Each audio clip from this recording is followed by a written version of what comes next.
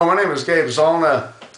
I went to the web and did a little research. I wanted to get an idea as to what we get for our money. Like, for example, if you had a staff and you paid that staff $2,451,230 last year, you'd expect to get something from your staff, wouldn't you? Well, I certainly would. Problem is, our senators don't seem to care. John McCain, the Arizona senator, he's been around the Senate for like 26 years. Well, that's what he paid his staff last year. $2,451,230. And the year before, it was pretty close. It was $2,549,156.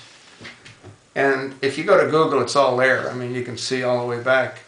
And what's scary is we got nothing for it. Because, senators have an obligation, and there's 100 of them. There's 100 bozos like this. And their obligation is to do what? Their obligation is to come up with a budget. They haven't done that in 4 years. Now, I got to admit, McCain, he's like a glory hog. He likes to be in front of the camera or on the radio. I mean, he doesn't care. Either one's sort of works for him. And the boys down here in Arizona, KFYI, they seem to like him. They invite him on quite often. And, you see him on television. When anything happens, he's the first one there, like one of these. I'm not making fun of the guy. It's not his fault that, well, he's a lousy pilot. That's why he's like that, I guess. But anyway, that's a different story. I just think it's incredible how none of these senators, none of them, do anything. Now, if you take a look at the salary for McCain's staff and you multiply that times 100, that's a heck of a lot of money for nothing. Anyway, if we had an honest senator or an honest congressman that was willing to honor their oath of office, they would demand that Obama releases records from Occidental and Harvard. That's what they would do. They would demand that. We wouldn't allow someone like Sonia Sotomayor or like Elena Kagan to be on the Supreme Court.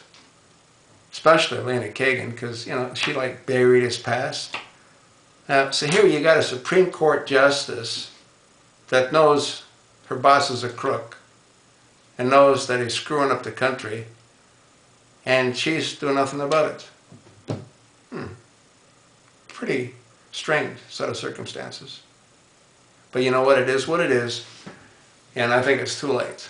Now, unless somebody can come out and prove, God bless Donald Trump, he tried, but if somebody come out and prove that this guy is ineligible, if that doesn't happen, he ain't leaving.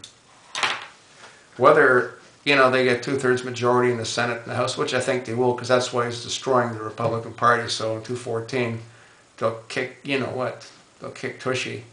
And there'll be very few Republicans left. I think there's very few left right now. I think a lot of them are like McCain. They're rhinos. They call themselves Republicans, but they're really not.